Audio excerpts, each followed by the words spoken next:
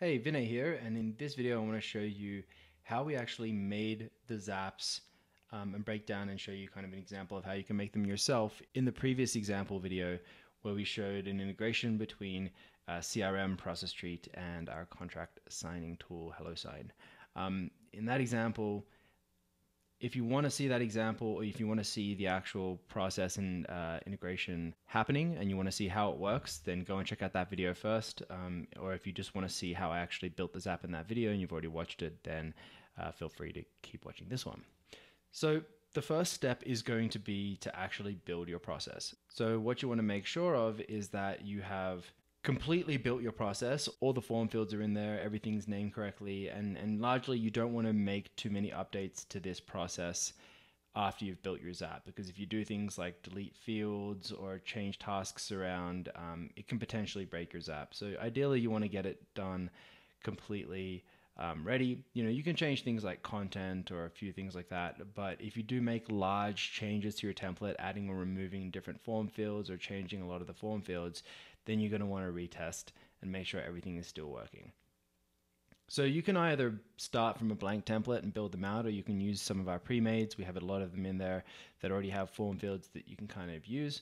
But either way, the first step is to get your process completely built and ready. And if you want to see more about building processes or how they work, you can see the user guide by up here and go into user guide. So once you've built your process, it's time to configure your zaps. In this example, I have two different zaps that I built. The first zap actually triggers the checklist in Process Street based on an activity in close. So as you saw from the previous video, the checklist is triggered when I change the opportunity status in close from anything to customer converted.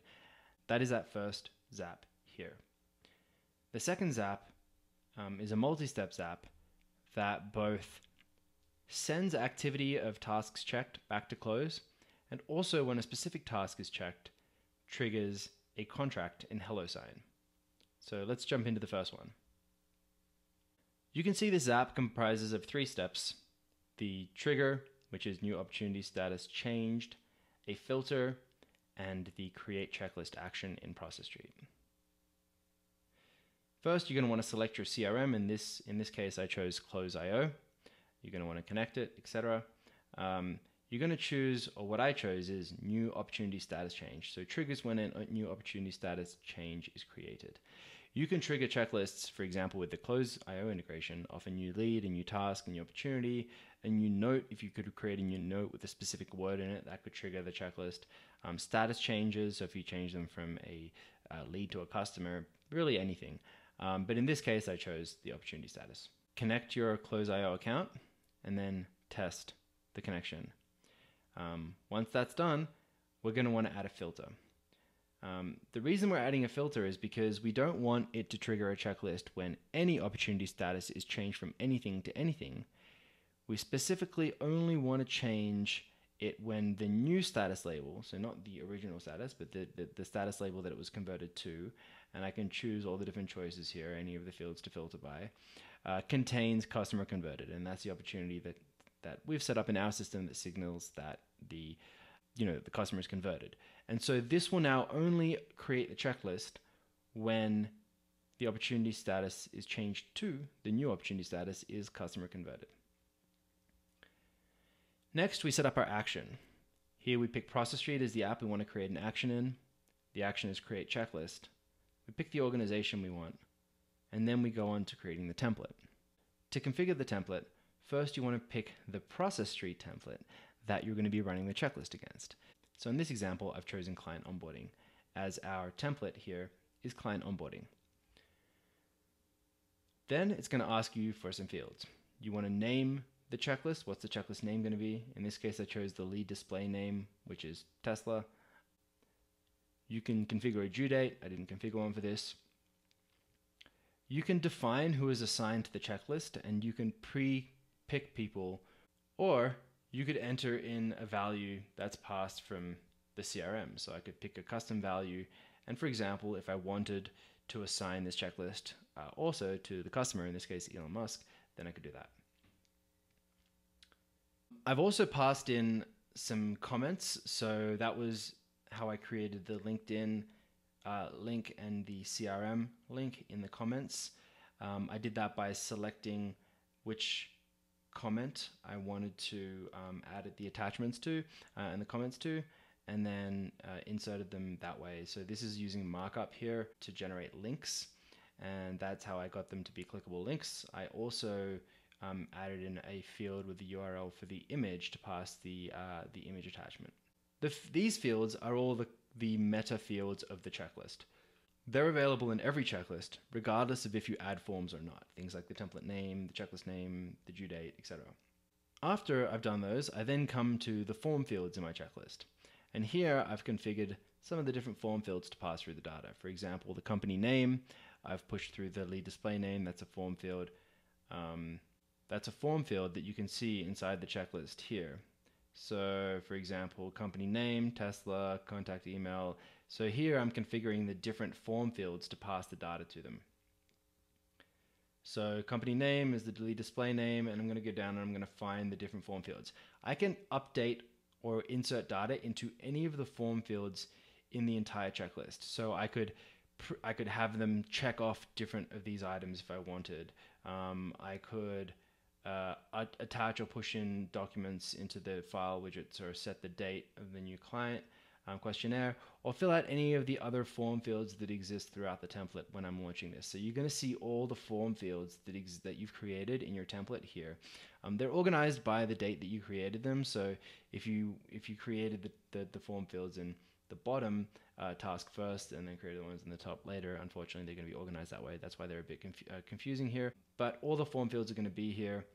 If it's depending on the form field type, you'll have the correct options. So for contact email, I'm going to pass through the contact email. For lead status, I'm going to pass through the lead status. For the CRM URL, I'm going to pass through the CRM URL.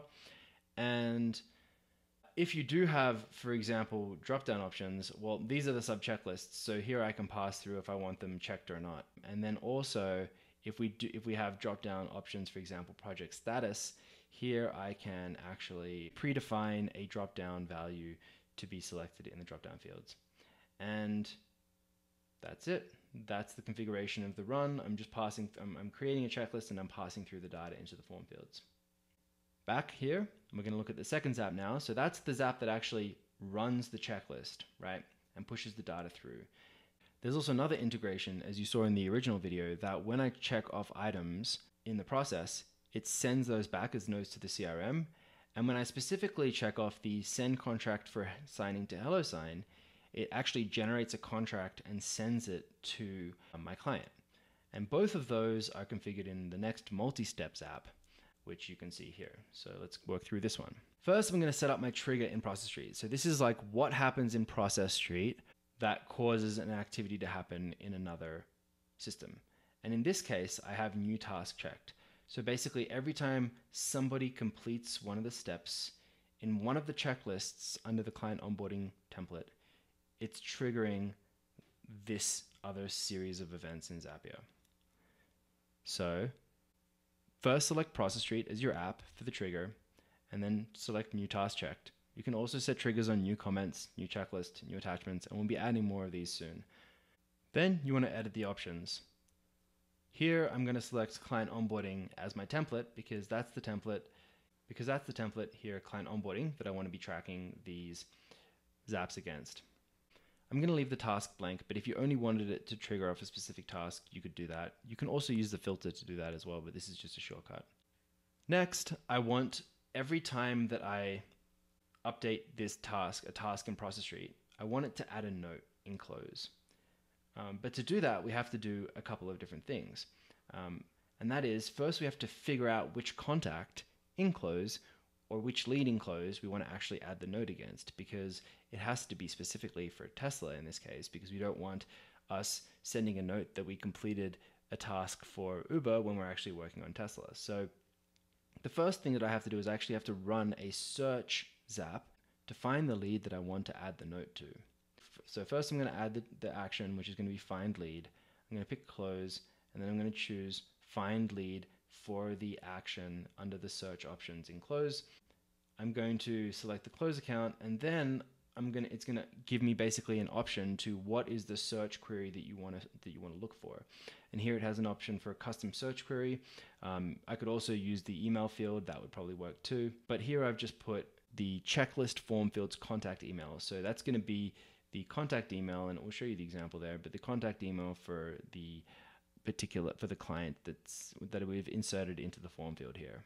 So what this app is going to do is this is basically going to do a search in my CRM for the contact that has this email address, and it's going to pull me back the details of that lead.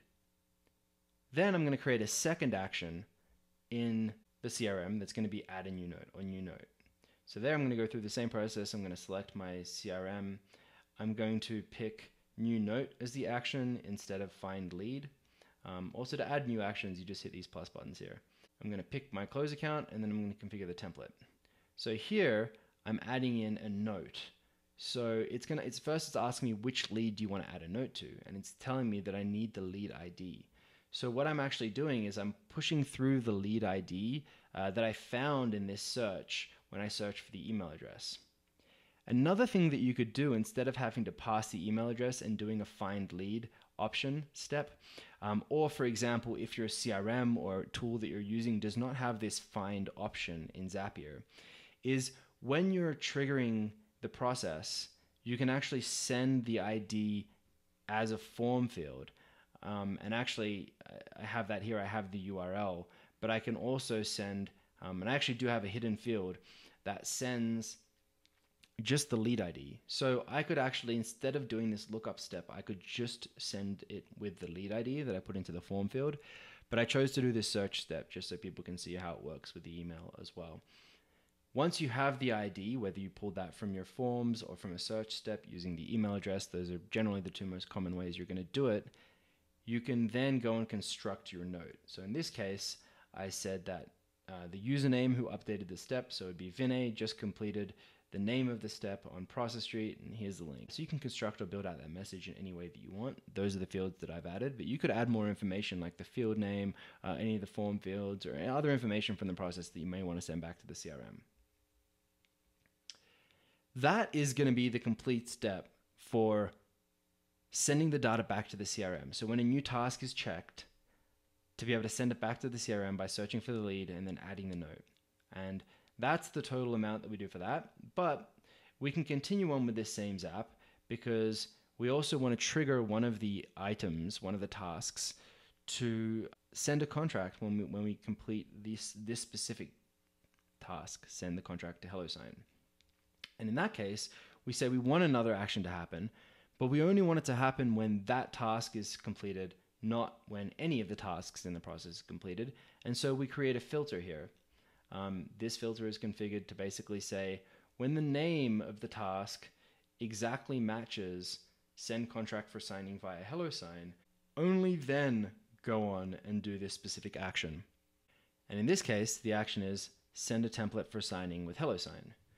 So to create this action, we pick HelloSign as our app. We pick the send template for signature action, choose the account, and then we configure our contract for signing. So there's a lot of data in here, but you're kind of following the same process. First, pick which particular contract you want signing. In this case, I've picked our consulting agreement. You can create a subject and a message that gets sent with the email when the contract goes out. So you can customize the message that goes out. You could insert the client's name. You can insert the person who sent its name, the username of the person who checked off the item, for example, or any other combination of that message. You can add in other things, and these may be or may not be specific for HelloSign, but the title and the employer's name. This is the one that you're going to always need, is going to be the employee's email address. And actually, I have that configured as just for a test one, but from here, and you can see it's actually pulling up information now. I can insert any data from any of these fields. So I could insert the email address from new task checked, which has Elon's email here. So I could insert that. I could also insert the information from the search that we did in the CRM if I wanted to. But so in this case, I would put in your checklist forms field contact email. From there, I'm going to look at the CEO's name. I can type that in manually, or I can pass it through. Also, the CEO's email address, same thing. I could pass through, say, the user's email from Process Street, or I could just put in a permanent one if you always need the CEO or whoever to sign the other side of the contract. Job title, etc., etc. And there's a few more fields here. The checklist form fields contact name and the checklist name I can push through as the different fields. And all of these fields get mapped in automatically into the contract. So we would say, this contract is for Elon Musk to sign from Tesla, and this is the date, and it's being signed by Vinay, and it's for this project, etc., etc. And so any of the data that I wanted to pass through from the form on my Process Street account or from the contact record in the CRM, I can knit them all together and I can pass that into the contract for signing. And that is how I configure the Zaps for the above videos. Thanks for watching.